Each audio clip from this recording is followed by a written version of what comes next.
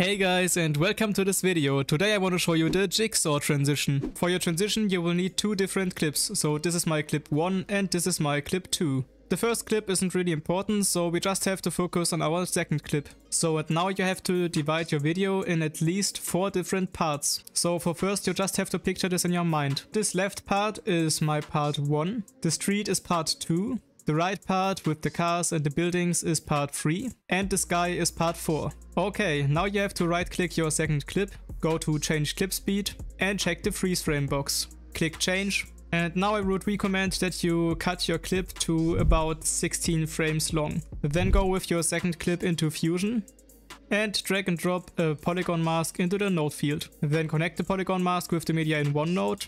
After that go into the inspector and check the invert box.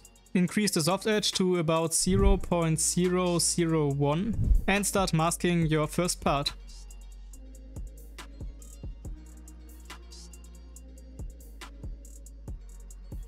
Okay, part 1 is masked out and now you only have to check the invert box again. Okay, now go back into the node field and copy and paste this media in one node. Then try to add another polygon mask. And again connect this polygon mask with the copy of the media in one node. Then connect this media in one node with the other media in one node. And go to the polygon 2 mask. Hit the invert box. Increase the soft edge to 0.001. And try to mask out your second part. In my case that's the street.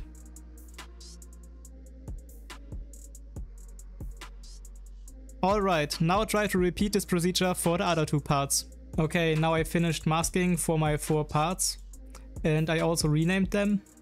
And now go to frame 9, then add a transform node between the left part and the merge 1 node. Go to the inspector and create a keyframe on the center X and center Y values. After that go to settings and check the motion blur box. Then go back to frame 0 and go to controls. Now change the center X value so that you no longer see the left part. Then try to add a transform node between the right part and the merge 2 node. And again go to frame 9, create a keyframe on the center X and center Y value, go to settings, check the motion blur box, go back to frame 0, then go to controls and change the center X value so that you no longer see the right part. Then go to the sky and the background part and again add a transform node. Go to frame 9, create a keyframe, go to settings, check the motion blur box, go to frame 0, go to controls and increase the center Y value. And now I will do something special for the street part. So first you have to add a polygon node between the other polygon node and the street part. Then go with this polygon node into the inspector tab and change the paint mode from merge to subtract. Also try to increase the soft edge to 0.001. Then I create this mask. And now it's really important that this keyframe is activated. If not, then activate this keyframe. After that go to frame 9 and highlight this mask and drag it to the top. Now the animation for the street should look like this.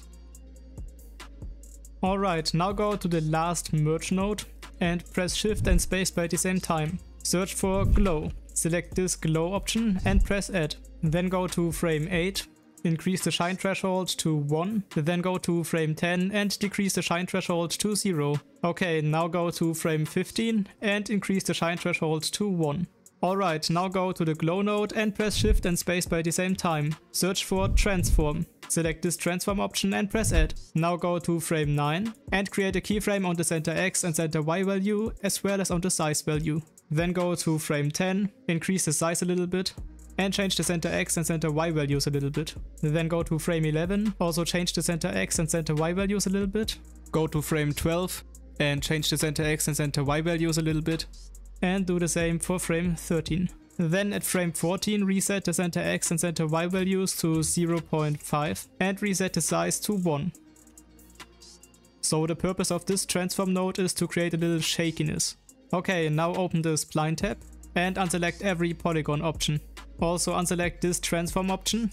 Then highlight all of these keyframes and press Alt and S at the same time to smooth out your animation. Now go back into the edit page. Again drag and drop your second clip into the timeline and drag these 2 clips to the left. Alright, now the jigsaw transition is done. I hope this tutorial has helped you. If so, then leave a like or a sub to my channel. Go watch this nice video. Thanks for your support, stay creative and bye.